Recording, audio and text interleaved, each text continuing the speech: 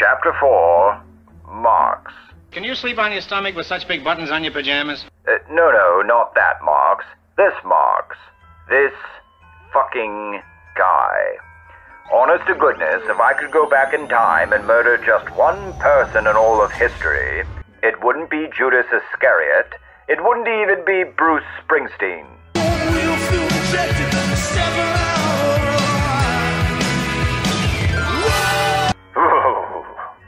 No, it'd be Karl Marx. This one goddamn egghead is responsible for more human suffering than all the most terrible conquerors put together. And though the Romans, Mongols, Assyrians, Aztecs, and Zulus all rapaciously conquered their neighbors, none of them dared to rewire humanity at the point of a gun. The thought had never crossed anyone's mind until this bearded prick came along. And just what are you hiding behind that beard anyway? Why don't you be a man and show your chin? Oh God, what have I done? Marx racked up a pretty impressive death toll for a man who sat at a desk and wrote treatises all day long. I mean, I sit at a desk and write treatises all day long, but you don't see anyone lined up in front of a brick wall on my account. Let's do a quick comparison, shall we? Vietnam. A civil war ensues between two nationalist factions who should have been united but weren't because half of them were communists because Karl Marx wrote his stupid Communist Manifesto. Total deaths, 1 to 3 million. China. A civil war ensues between two nationalist factions who should have been united but weren't because half of them were communists because Karl Marx wrote his stupid Communist Manifesto. Total deaths, 20 to 40 million. Nazi Germany. A vile madman rises to power in Germany in response to the communist menace after the First World War, and all because Karl Marx wrote his stupid Communist Manifesto. Total deaths, 40 to 60 million. Now, who have I ever killed? Why, no one, well, there was that one neighbor boy, always whizzing by on his blasted skateboard, and look, my eyes just aren't what they used to be. I mean, I'm pretty sure I missed him. Definitely sure I did. Probably just a pothole anyway. Total deaths, 0, I think. But all that's besides the point. You see, while Russia was fitfully modernizing and industrializing, way over on the other side of the continent, a very hairy man was putting the finishing touches on his epic monument to human imbecility. He called it Das Kapital, which of course is German for the capital, and it was his best attempt to explain how modern capitalist economies function. If you really want to know, and I don't know why anyone ever would, you would be much better off reading the works of the great Adam Smith, David Ricardo, or Alfred Marshall. Karl Marx himself was not an economist, but rather something of a brilliant and eccentric essayist. One with a decidedly progressive worldview, a spiteful personality, and a tendency to get kicked out of any country he lived in for more than a few years. German by birth, Marx began his career as a promising student at the University of Berlin, where he fell into an esoteric social circle known as the Young Hegelians, a gaggle of brainy little creeps who worshipped at the foot of the philosopher Georg Hegel. Now, Hegel was perhaps the most German and most metaphysical of all the late great German metaphysicians. His most notable contribution to human thought was his description of the dialectic, which goes something like this. Knowledge is produced when a thesis collides with its antithesis and thereby produces a synthesis. Clear as mud, right? Why, a 4-year-old child can understand it. Dialectic. Run out and find me a 4-year-old child. I can't make head or tail out of it. How about an example? Plato proposes the earth is flat like a pancake. Aristotle proposes the earth is round like a bowl. From the dialectic between this thesis and antithesis, we arrive at a synthesis and end up with a world that looks something like this. Any of that make sense to you? I don't know what you're talking about. Yeah, I thought it was kind of bullshit. Smells like balderdash to me. But believe whatever you like. Anyway, the young Marx toys with this concept while working as a journalist and pamphleteer for various left-wing publications, first in Germany until he was expelled, then France until he was expelled, then Belgium until he was expelled, then Germany again until he was expelled again, and finally in England, where he produced his most famous work and resided until his death in 1883. I've always found it amusing, but also revealing, that the originator of communism did so while living in the most capitalist city of the most capitalist country in the world at the time. The opposite scenario is all but unthinkable. Say what you will about Marx, he really believed in this stuff, scribbling away penniless for most of his life until he was brought into contact with Friedrich Engels, another German expatriate living in London who was rolling in dough from his father's highly profitable and extremely capitalist textile business.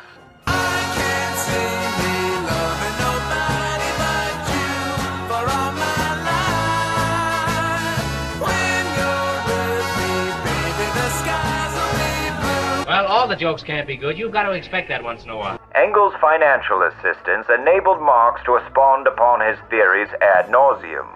But it must be pointed out that neither Marx nor Engels, taken together the fathers of communism, ever did an honest day's work in the entirety of their historically regrettable lives.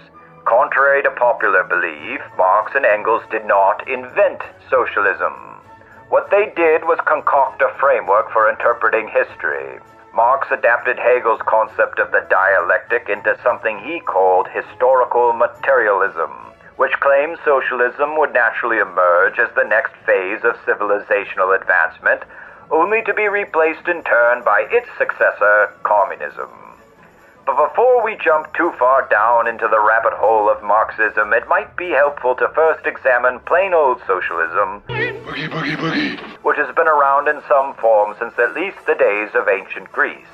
A version of socialism was famously put into practice by various sects during the Protestant Reformation, most notably the Anabaptists until they were massacred, and our own beloved Pilgrims until they very nearly starved to death.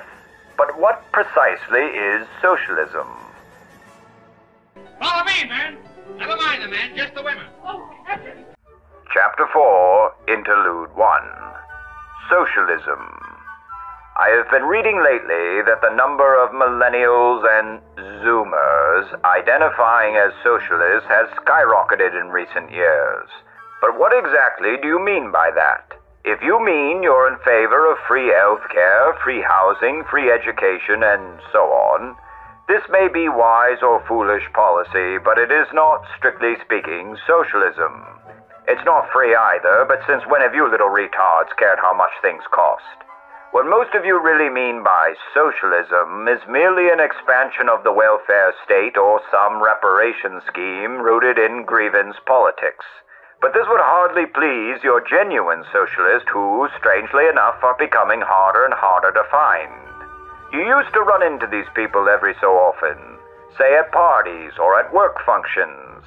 There you are, just minding your own business, when who should creep up behind you but the insufferable office know-it-all, blathering on as usual about the labor theory of value, the deficiencies of the free market, the efficacy of central planning, and so forth, like some goddamn wind-up toy from the seventh circle of hell. Do you kids know anything at all about those things I just mentioned? No? Then shut your fucking mouths. You're not socialists, you're just confused. Not that I blame you, really. These are confusing times.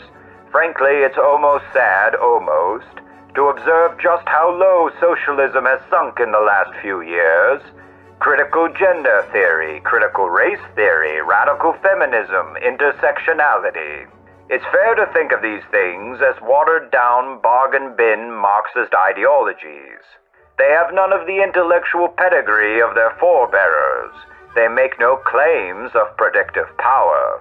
They indicate no solutions to the problems they supposedly identify.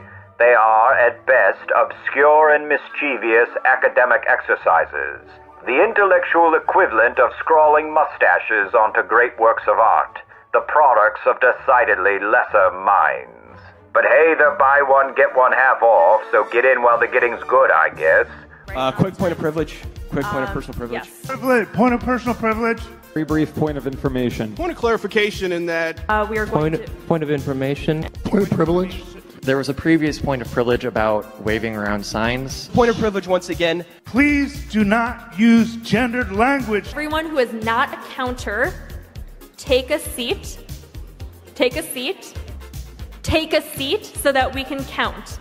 Vote after vote after vote and voting on whether we're going to vote on voting. It is ridiculous. Could someone please run a mic to the comrade in the jean jacket? It wasn't always thus. There was once a time when pure, unalloyed socialism seemed to millions of people as the wave of the future, the inevitable terminus of man's long ascent out of darkness and ignorance. Your generic run-of-the-mill socialist argument runs like so. Given that human beings are communal creatures who must closely cooperate to survive and flourish, all economic activity, therefore, ought to be directed by some enlightened authority for the good of the whole. While details vary, these are the two key features of any socialist scheme: the common ownership of all or most property, and the deference to a central plan for how that property should be deployed or consumed. These features also constitute the twin rationales for socialism. On the one hand, the achievement of perfect equality in material well-being, and on the other hand, the formation of a more rationally ordered society. Ergo, you tend to notice two distinct kinds of socialists: those motivated by feelings of envy or resentment, and those motivated by a desire for greater systemization, often conjoined with a general antipathy towards freedom and a pronounced contempt for the common man. You know, those smug, aloof types who like to drone on about high-speed rail or whatever. Unfortunately, political parties across the West have been steadily incorporating socialist ideas into their governing philosophies for over a century. This has resulted in many people who would not ordinarily regard themselves as socialists regurgitating socialist rhetoric almost by reflex. For example, have you ever heard someone proclaim universal health care to be a right? Universal health care may be a good use of government, or it may be a poor use of government, or it may be a mixed bag. But to call it a right is fundamentally illiberal, and yet people do it all the time. And when you point out its socialist origins, those same people may grow angry with you, say you don't know what you're talking about, and kick you out of the little wine club. Not that I even wanted to be a part of it anyway. That was Gladys's idea. She's always coming up with these harebrained schemes to get me out of the house for God knows what reason. The worst by far was when she cajoled me into taking up jogulating. What a stupid fucking hobby. I don't understand. You just run in circles, and then talk about running in circles with other people who run in circles. Some people even hook themselves up to these futuristic torture contraptions and jogulate that way. It's ridiculous. For Christ's sake, my ancestors didn't scrimp and save and sacrifice all their lives just so that I would expend needless amounts of energy every other weekend. It's tantamount to pissing on their graves. Jogulating.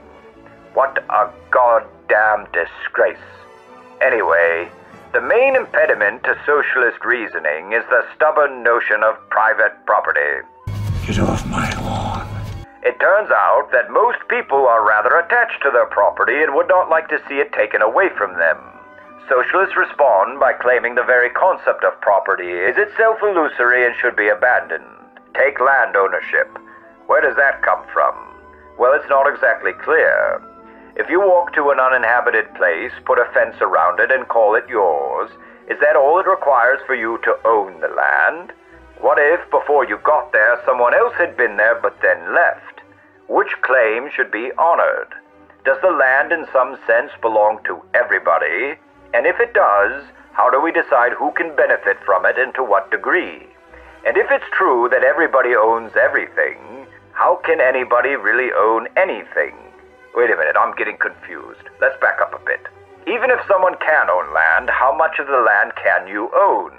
Can you own everything buried beneath it? And how far down exactly? All the way to the center of the earth? Do I own this? Is this mine? Or how about we go in the other direction? How much of the sky above you do you own? All of it? None of it? Surely some of it. Surely you could tell your goddamn neighbor to stop flying his aggravating gizmo over your house, but can you demand the airlines not fly over it? Can you demand no satellites pass overhead? These entirely valid questions about property have led some to conclude that the concept itself is fictitious. In my view, these sorts of people have done a good amount of pondering on a difficult question, and then either given up or, as is more likely, arrived at an answer that satisfied their personal dispositions. Property is not illusory. It is observable even in the animal kingdom. No person or animal can claim to own the twigs that fall from the trees, yet the mother robin, when she collects the twigs and weaves them into a cozy nest for her little hatchlings, will defend that nest from all encroachment. It's almost as if one could say, she owns the nest. And why not? Nobody else was using those twigs. Nobody else had claimed them. They were just lying there on the ground, but once she plucked them up and wove them together, the mother robin transformed the twigs from valueless debris into something useful and therefore valuable. This is the mistake that honest socialists, to the extent such persons exist, routinely make. Although the exact boundaries of property rights may be ill-defined and unclear, this does not automatically render the concept as bogus. Property is nothing more or less than the products of our labor. It is labor transmuted into some durable and transferable form, and yes, this applies to the land as well. To deny property is to deny that someone owns their own labor, or rather that they own themselves, and if you do not own yourself, who does? And here's a question nobody seems to ask. Why this excessive concern about property in the first place? Why do socialists assume that universal harmony will break out the moment property is abolished and we are all made equal? There's a lot more to life than just property, you know.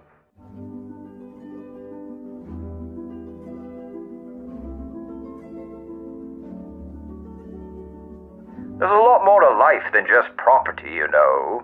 Of course, man requires shelter and food and the basic necessities, but beyond that, most of us don't require or desire all that much.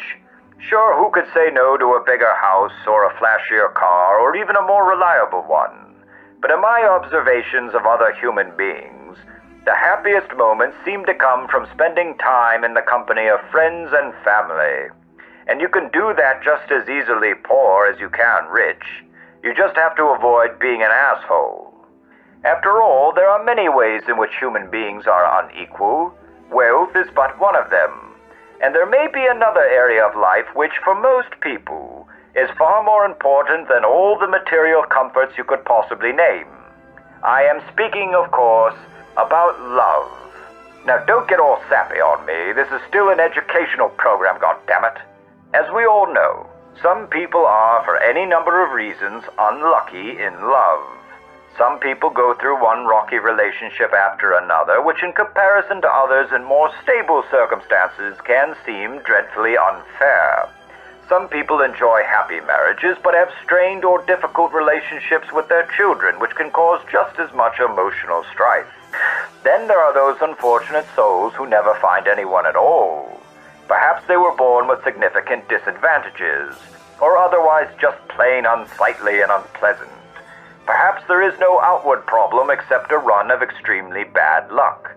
Whatever the case, it is inarguable that in the game of love, there are winners and there are losers. Now, is any of this fair? Would not the world be a better place if there was less inequality in romantic and sexual outcomes? Well, I, Professor James O. Flannery, propose a solution. I call it sexualism, and let me tell you all about it. Oh, you're going to love this.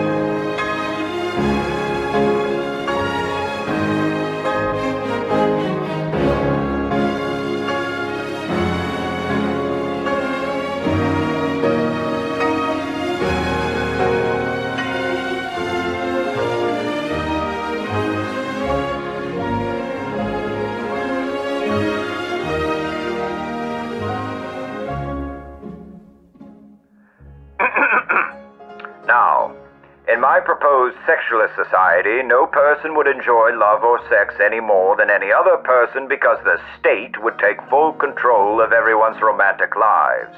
Just like socialism, but for sex. How would this work in practice? Well, I have a number of schemes worked out. Scheme number 1. I call this one the Prussian model. Every citizen will be assigned one primary romantic partner, one secondary romantic partner with optional homosexual upgrade, and 3 to 4 mandatory hookups per year until age 35, decreasing to 2 to 3 thereafter. For some of you, this may mean far less sex, and for others, much, much more. Scheme number 2. Now this is the Nordic model. Every citizen will be issued a gratification card tracking their romantic and sexual fulfillment throughout a given year. At year's end, any citizens who have enjoyed more robust romantic or sexual lives must pay a luxury tax in the form of forced conjugality with citizens who have fewer checkmarks on their gratification cards. Scheme number 3. This is the Japanese model. In this scheme, all consensual sex between 2 or more human beings is formally abolished. Instead, hyper-intelligent sexual robots will be provided by the central government, which may or may not also be replaced by hyper-intelligent sexual robots. Although this may lead to the extinction of the human race, one thing we can be sure about is that if we're all dead, then we all are, in every sense of the word, equal. No matter the details, the point is ordinary people can't be trusted to make these kinds of decisions all by themselves. They're much too short-sighted. They just can't see the bigger picture. And so that's why we need a central committee staffed with highly credentialed experts to plan, manage, and harmonize the sexual life of the nation. Sorry, Stacy, I know you've really got the hots for Chad over there, but there's a whole pack of incels desperate to get their rocks off. So when you go, have fun, you crazy kids. You too, Chad. Don't argue with me, young man. You're going to have hot gay sex, mister, and you are going to like it. Now, if all this sounds absurd to you, incompatible with every known facet of human nature, that's because it is. People can't help who they're attracted to or who they meet at a given time or place. There is indeed something random and unfair about it, but god damn it, magical and beautiful also. So why should perfect equality in economic matters seem any less ludicrous than perfect equality in romantic ones? I mean, you tell me. Some people have this weird notion that humanity is like a great big family, which is such a load of balderdash I don't even know where to begin. Humanity is really billions of individuals pursuing their separate interests and only rarely coming together for things like genuine national emergencies. And you know what? That's perfectly fine. For Christ's sake, we are not a goddamn beehive. Nor can we be made into one, except possibly through forced genetic engineering, and by that point you just gotta ask yourself, are you sure you're on the right side? Chapter 4, Marx, continued. In 1848, inspired by the attempted revolutions in Paris and elsewhere, Marx and Engels published their Communist Manifesto, which outlined their basic theories. According to Marx, history proceeds in a dialectical manner in which the thesis, antithesis, and synthesis are manifested through class struggle. Throughout the centuries, says Marx, these classes develop in contraposition to one another, leading to an eventual revolution in which the old class hierarchy is shattered and a new one takes its place. By hanging on to outdated imperialist dogma which perpetuates the economic and social differences in our society. To cite the Communist Manifesto's own example, feudalism was a state of affairs in which the ruling class, the nobility, oppressed and exploited an underclass, the peasantry. I thought we were an autonomous collective. You're fooling yourself. Some of whom rebelled against the nobility and after a revolutionary period emerged as the new ruling class, or what Marx termed the bourgeoisios. In the current stage of historical development, says Marx, the bourgeoisios oppresses and exploits a new underclass whom Marx calls the proletariat. In the not-too-distant future, says Marx, A revolutionary vanguard will overthrow the bourgeoisios, seize the means of production, and establish a dictatorship of the proletariat while society transitions to socialism. We take it in turns to act as a sort of executive officer for the week. Yes. But all the decisions of that officer have to be ratified at a special bi-weekly meeting. Yes, I see. By a simple majority in the case of purely internal affairs. Be quiet. But by a 2/3 majority in the case of Be more major... quiet. I order you to be quiet. Then, after a few more years, communism will finally emerge like a beautiful butterfly breaking out of a disgusting, repulsive pupa. Caterpillar into chrysalis or pupa? Pupa. Pupa. Pupa. Pupa. Pupa. Shut up! Will you shut up? Ah, now we see the violence inherent in the system. The state will wither away, from each according to their ability, to each according to their need, and on and on. Blah, blah, blah. Blah, blah, blah. Blah, blah, blah. Blah, blah, blah. Blah, blah, blah. No offense, but it sounds like some fucking commie gobbledygook. Now, some of you may be wondering, what is the difference between socialism and communism?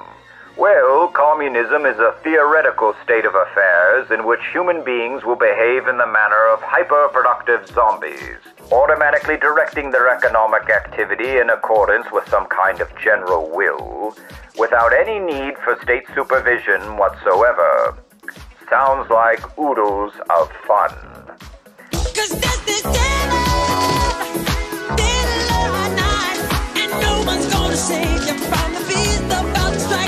Of course, it goes without saying, communism has never emerged anywhere at any time. Just throw that onto the huge pile of things Marx was wrong about.